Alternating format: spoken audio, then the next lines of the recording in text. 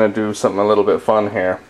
So we've got our denatured or methyl alcohol here, and we've got some sulfuric copper or copper chloride 3, and it looks like it's probably, I'd guess half a cup or a quarter of a cup equivalent of it. What we're going to do is we're going to dissolve this. Oh, look at that. See, that's the color we want in our fire. I'm going to dissolve this in the alcohol, and this is what we're going to be shooting out of our cannon.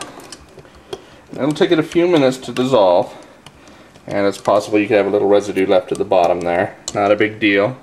Add a little more alcohol, do another shot in the cannon. Anyway, so let's go see what this stuff does. Alright, so for this Inventgeek air cannon test, we've got our copper chlorate alcohol solution. You can see we've got our pilot light burning up there.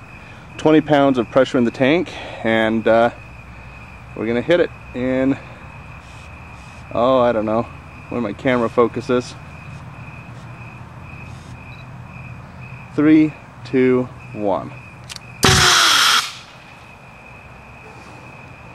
I just caught the beginning of it. Well, that was pretty cool. Hopefully it works out on video better than it did on the camera, but yeah, that's it. The Inventgeek air cannon shooting methyl alcohol with a little bit of copper in it. Hope you enjoyed. Inventgeek.com for more information on how to build this.